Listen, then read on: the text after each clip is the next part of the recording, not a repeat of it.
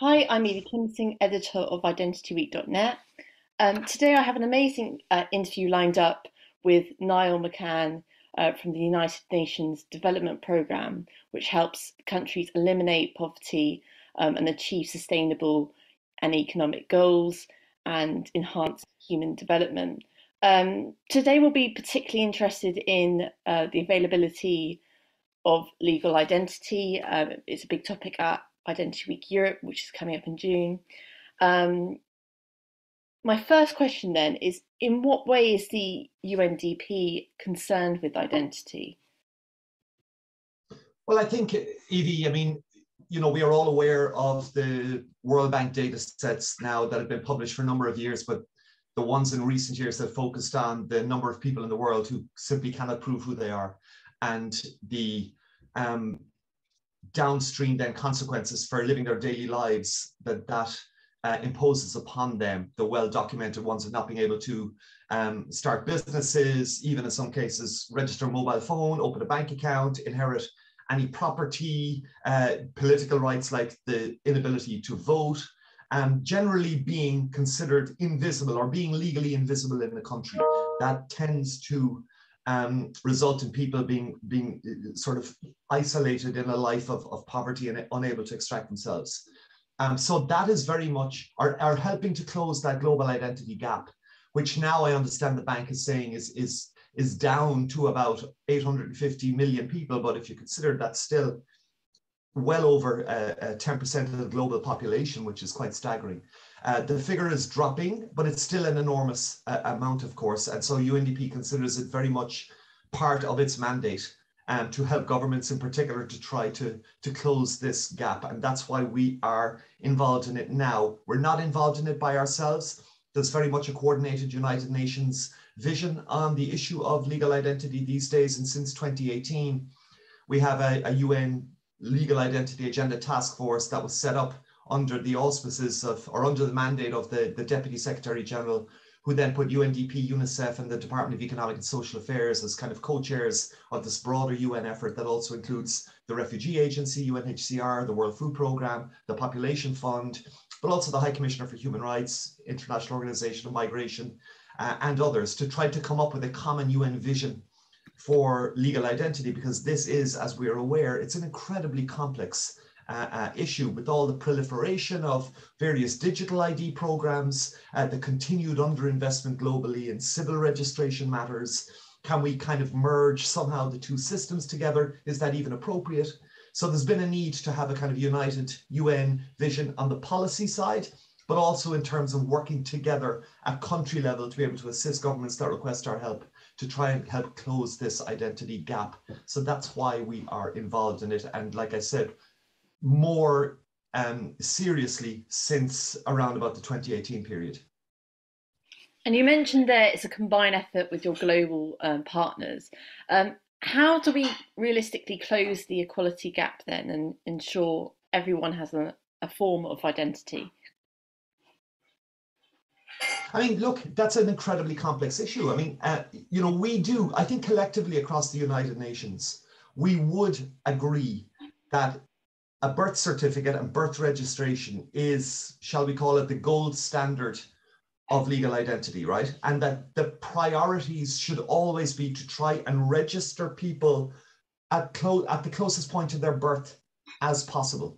And if you have universal birth registration, well, at least that's a really, really good start for a person moving on into their childhood, teenage years, adult life. And if for whatever reason that person ends up not in possession of a birth certificate later on in life, or that birth certificate has been lost or stolen, or indeed that there's no government record of the birth registration and the certificate that was issued, well, at least knowing that the event took place and it was at one point certified does allow that person to possibly be able to rejoin an identity ecosystem or rejoin an identity scheme later on in life. We tend to be a little bit skeptical of the view that somehow if we have hundreds of millions of unregistered adults, let's prioritize them. Let's get them registered first and then sort of work our way backwards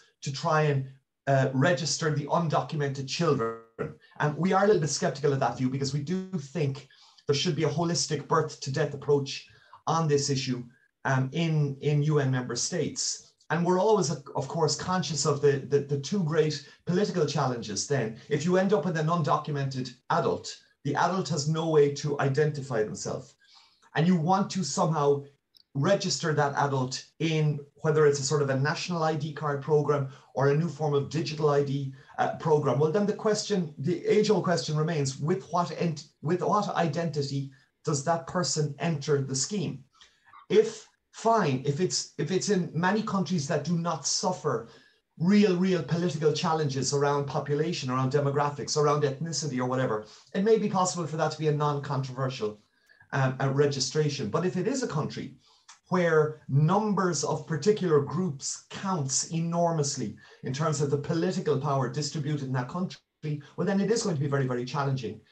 Building the overall national public confidence in the system if there are lots and lots of undocumented teenagers or adults suddenly being registered in an adult-based scheme with an identity that cannot be verified back to their birth.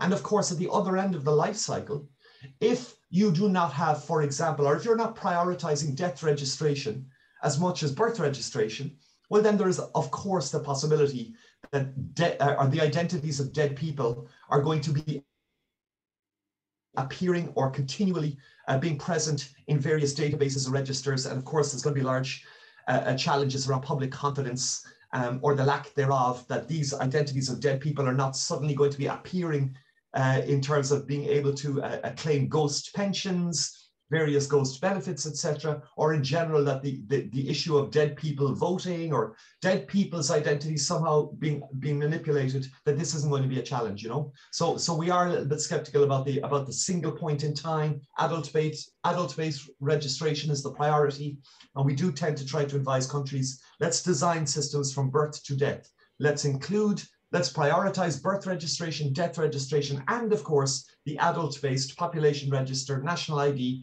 digital ID schemes in between, so that a person can be ideally traced, and every human being does need to be traced digitally, if preferably from birth to death. Yeah, I totally agree with having a holistic approach, which is obviously a huge challenge. To what extent are governments adopting national ID programs and overseeing the issuance of national identification numbers and bearer documents? Well, look, I mean, if you go back a couple of years, I think it was the figures showed that there was over 140 out of 193 UN member states that had some form of national identity register, which may or may not include the issuance of an actual national ID card. So that type of scheme was in operation in, 140 out of 193 is well over half, right? However, it's quite difficult you have to define what you mean then by a national identity register, a national ID card. I'm sitting in Ireland. We don't have a national identity register. We don't have a national ID card. In fact, the only really legitimate, comprehensive register of the population would relate to our PPS numbers, our personal public services number, which is required to access any public services in the country. But it isn't a national ID register or a national ID card system in the way it is in other countries. Now, in a more direct answer to your question, look, we completely understand if a government of a member state is looking at a scenario where they have large numbers of their population, and indeed potentially foreign populations in their country that are not registered, that do not appear in any form of a population register. We completely understand that the temptation for that government might be, well, look, adults are the priority because if we can get the undocumented adults registered, well, then at least that will allow that person potentially to be economically empowered, as we said before, open a bank account, register a SIM phone, start a business potentially. So we see the temptation there.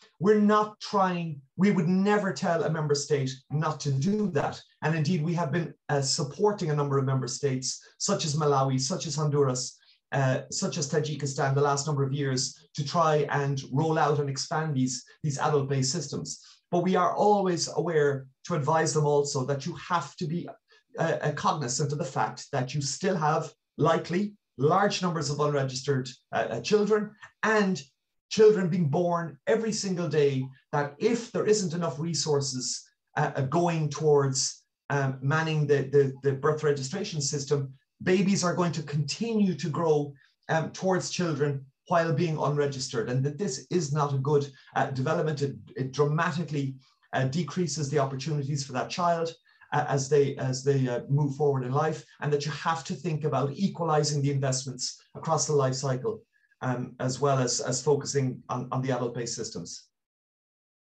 You've got a project, the UN Legal Identity Project, which is making a real difference in these third countries that you mentioned, where it's focusing on displaced peoples as well, minorities, people with disabilities. Can you just explain, your work in these countries? I mean, look, the UN never goes into a country and says, well, this is what we think you should do with regards to population registration, right? We do have a UN legal identity agenda strategy. It is this holistic birth to death model. Countries come at us at various stages of their own population registration system. So in some cases, for example, a country like Sierra Leone, it was very much more of a capacity building of the civil registration authority that was required, rather than sort of hardcore financial or technical support to go out and register people into a new system, In other countries, there's very much a focus on the legal system, the legal framework. I do think this is a topic, and perhaps we can discuss it more later, that there just isn't enough focus on when we talk about empowering people with new digital ID systems or whatever. And there is enormous challenges in a lot of countries to make sure that the laws that apply to civil registration of births, deaths, marriages, adoptions, etc., digital ID schemes, national ID card schemes, and others, that they are linked up so that eventually an individual is traceable throughout all of the systems, and we don't end up in these bizarre situations where a child has an identity A in one system and then the adult has identity B in another system, and in fact there is no way for the state to know it's the same person. And that's a big challenge. And so a lot of the legal work goes unrecorded, because a lot of the times this can be one or two legal advisors that's into a country for a month or so, just working on the law with them. And it isn't this large scale, large financial commitment in terms of buying computer equipment to go out and register the population, etc. But then in countries like Honduras and Malawi, it has been a much bigger effort, certainly on UNDP side, to help the government design the new national ID system, and then to assist in procurement of the equipment and to go out and register all of the population. Now, this has to be done, of course, completely aligned with the work that, for example, UNICEF is doing on birth registration. Like I mentioned before, if children do not have, and if there isn't enough government investment in birth registration, well then, is the investment in an adult-based national ID system going to be sufficient enough to challenge the fact that there's still going to be large numbers of undocumented people under the age of 16 or 18 in that country. We also have to be aware, of course, what our colleagues in the World Food Programme and what UNHCR are doing. For example, UNHCR and WFP both have very, very advanced biometric registration systems that directly register their client populations in the countries where they are serving. And there has to be linkages. There has to be close discussion between ourselves and UNHCR, for example, and the government about, for example, the eventual transfer of refugees that may be registered in UNHCR's system, that may be registered in that system for years, unfortunately, if they are in a host country for long term with no realistic prospects of going home anytime soon. Well, there has to be, we would argue, I think UNHCR would argue, that there should be some migration of those people into the host countries' identity registers, so that the people are able to extract themselves somehow of the limitations of being a refugee in a host country, and be able to empower themselves to be able to do things like open businesses or whatever, as per the law of the host country where they're living in. We also have to focus with our colleagues in the Population Fund about the importance, continually telling governments about the importance of demographic planning, the importance of census conduction, the importance of being able to produce vital statistics that will allow any government to plan public services in the long term, where demographics are incredibly important, as we all know, with regards to building schools, hospitals, motorways, or whatever. Without accurate demographic population data, you just can't do that in the long term. So these are examples, I think, of where the UN has to collectively work together alongside governments, and of course, there's a lot more. Really interesting there. There's loads of issues to unpick, which I'm sure you will do at the event in June. My last question is, the boundaries are getting more blurred and blurred between the idea of are you who you say you are, or the government saying who you are. What's your view on this, and how can it be tackled? I think, Evie, it's a wonderful question. I think we don't spend enough time speaking about this issue at a lot of identity conferences. We do tend to focus an awful lot on technology. We tend to focus on things like federated identity, decentralized identity, self-sovereign identity, and we very much seem to focus a lot on the privacy rights of the individual's rights to assert the identity that best matches the individual's sense of themselves, right? I can't help but notice that a lot of people that argue for a very self-centered identity model tend to come from political environments where there's just a general distrust of government, okay? And where there's a lot of maybe well-founded distrust of government. And I wonder sometimes, do some people imagine an identity ecosystem or an identity sphere where I, Niall, are completely in control of my own identity data, and I am able to assert to the government changes that I would like to make in terms of my identity data, whether that be I'm going to change my name, I'm going to change my gender, I want to hide my age appearing in a lot of identity systems, or whatever other identity variables that I consider either important to me that the government has not recorded, or not important to me that the government has recorded. I can't help but ask questions like, well, hang on a minute. Governments need to have comprehensive population registration systems, not for their own purposes only, but on behalf of their citizens and their resident foreigners. I don't think it's a good thing if Niall is registered in a civil register and a national ID system, but then Niall decides to assert a different identity, a self-asserted one, for the social security or taxation system, or for my passport or driving license or voter registration. There has to be some way to link a human together so that the state on behalf of its citizens knows that we are dealing with the same human being, even if the name or the gender is different in different population databases. And as we move forward in the coming decades, where we see, or we can imagine perhaps, a real takeoff of a metaverse or various metaverses, where we're living more and more of our lives, where we are potentially generating much more of our own economic activity, generating via non-fungible tokens, via various cryptocurrencies and tokens usable in various metaverses, we have to accept the possibility that a lot of people may turn to the state and say, look, I'm not really interested in the identity that was recorded on behalf of the state when I was born, or when I entered a national ID system when I was an adult.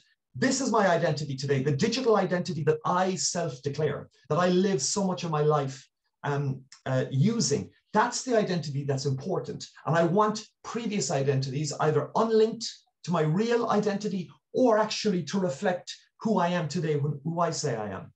I really worry about some of the long-term societal glue that breaking down traditional manners of registering people might have. And I worry about that we're rushing a little bit too fast, I think, towards a world where everyone is just who they say themselves, who they say they are themselves.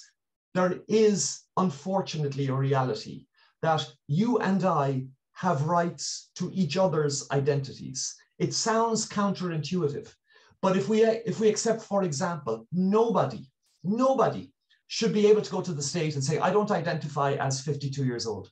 I feel like I'm a lot younger, or I feel like I'm a lot older. Because of course that would have consequences. I feel older, I identify as older, and now I want my pension. Now I want my state pension earlier than what I am entitled to. Or I'm 16, but actually I identify as 18 and now I want to be able to vote. Now it's an extreme case, of course, but you have to accept then that there are boundaries and there are parameters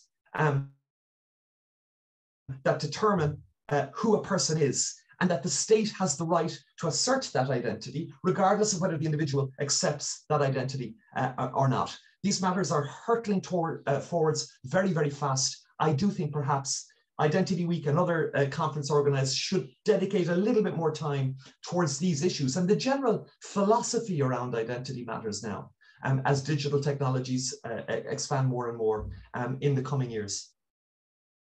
That's a really interesting point that we don't cover at the moment. I just want to reflect on your panels, your panel sessions at the event. You're doing a panel on ensuring security in foundational documents, which touches on some of these ideas, and creating an accessible and frictionless digital ID wallet relating to the digital ID in finance track. It's been great to talk with you today. Thank you for joining me. No worries. Thanks a lot, Evie.